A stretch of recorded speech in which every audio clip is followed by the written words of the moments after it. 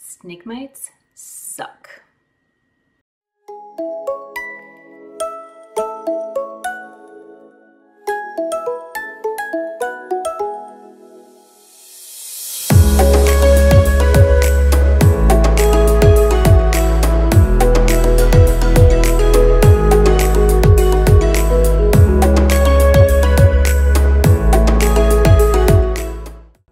Snake mites are horrible. Anyone who's been keeping snakes for 5 minutes can probably tell you this. Today, I want to tell you how I got rid of my snake mites in Ivy's bioactive without having to destroy it. Snake mites in a bioactive can be really challenging to eradicate. A lot of what I found when searching for how to get rid of snake mites in a bioactive was simply start over. But what if I told you you didn't have to? There is a way to get rid of snake mites in your bioactive without having to destroy it. So this is Ivy. She is my Colombian Rainbow Boa. She just shed, so she's so pretty right now. She is my first snake that I got back in September of 2021, and she unfortunately came to me with snake mites. Now, I got her at a reptile expo, so it's not the fault of her breeders or anything like that. This is a common thing that happens if you get a snake from a reptile expo. Give them a Dawn dish soap bath or some kind of snake mite treatment before putting them in enclosure. It was a complete rookie move on my part. Again, she was my first snake. I didn't know any better. I had a bioactive already set up, ready to go to put her in there, and I just put her right in there along with whatever mites her or I brought home from the reptile expo. Oops.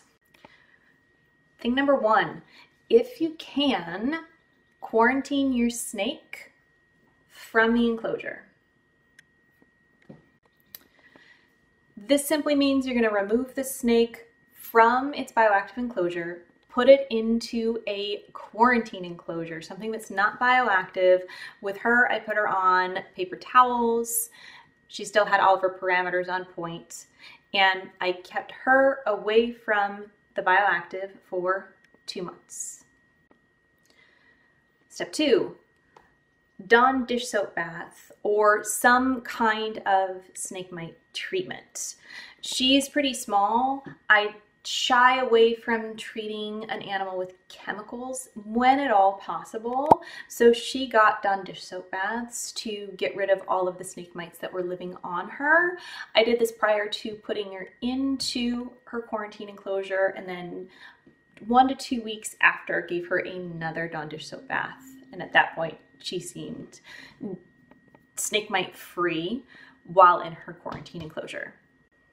Step three, Prevenamite. I sprayed Prevenamite on the outside of all of my snake enclosures, both the ones that had snakes in them and the bioactive that did not have a snake in it.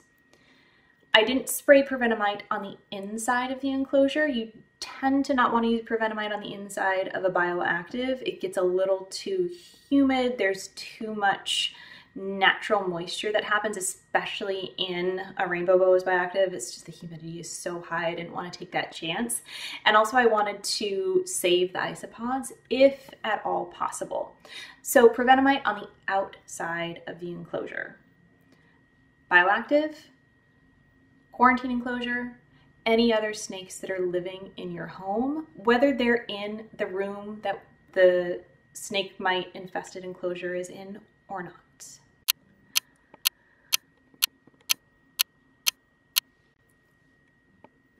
Step four, predatory mites. Predatory mites are great because you can put them inside of the enclosure and they will eat the snake mites. That is their job. They eat snake mites for breakfast, lunch, dinner, and they eat every phase of the snake mites. They will eat the eggs, adolescents, adults. They don't care. Finding predatory mites can be a little challenging. They're really prevalent in the UK. So if you're not in the US, I'm located in the USA. it can be a little challenging to find them. Know what you're looking for. Look for the scientific name for predatory mites. The kind of mite that will eat snake mites is, hold on, I'm going to attempt to pronounce it. I'm going to say it wrong. Stratiolepis semitis. I'm going to spell it up here so you can make sure you are actually searching for it correctly if you are indeed looking for these predatory mites. I got mine from a company called Nature's Good Guys. They're a little expensive. I probably spent between $75 and $100, including shipping, to treat that enclosure with predatory mites. However, that's way cheaper than totally rebuilding that whole thing. It would have cost over $1,000 for me to rebuild that whole thing. The way that I used predatory mites is I treated that enclosure after I had Ivy out and quarantined. I put predatory mites inside the enclosure, waited 2 weeks, that's about their life cycle, and then put another round of predatory mites in that enclosure. That was it. After that, I let things sit and wait for another about 4 weeks, so 8 weeks total. I ordered more springtails to restock the springtails in the bioactive. That's the one thing the predatory mites will also eat is springtails. So I restocked the springtails and then I put her back in. But yeah, she's been snake mite free. She hasn't been soaking in her water bowl, which is one of her behavioral changes when she does have mites. It worked. It worked and I didn't have to replace the whole dang bioactive. Something that I highly recommend everyone do, regardless if you keep bioactive or any other way, if you are battling mites, look up the life cycle and behavior of snake mites. There's an article that I found that has amazing, very detailed information about this. I'll link it below. And it saved my bioactive.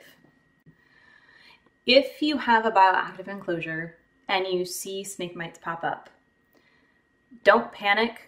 There is a way to treat them and get rid of them completely without having to redo your bioactive. Bioactives take a lot of work, a lot of love goes into them, and it's heartbreaking when you have to completely tear it down and redo it for whatever reason. If it's snake mite related, I really hope that this helps you treat those snake mites. I also really hope you just never have to deal with this because it is a pain. Even if you do save your bioactive, it's still a pain to have to deal with, and it's not fun for you or your snake or your plants and animals that are in your care. So I hope you never have to, but if you do, hopefully this is helpful. If you found this helpful, please comment below. I would love to know if I was able to help you out at all. Like, comment, subscribe. I always appreciate that. And as always, don't forget to live life with brave curiosity. Catch you next time. Bye.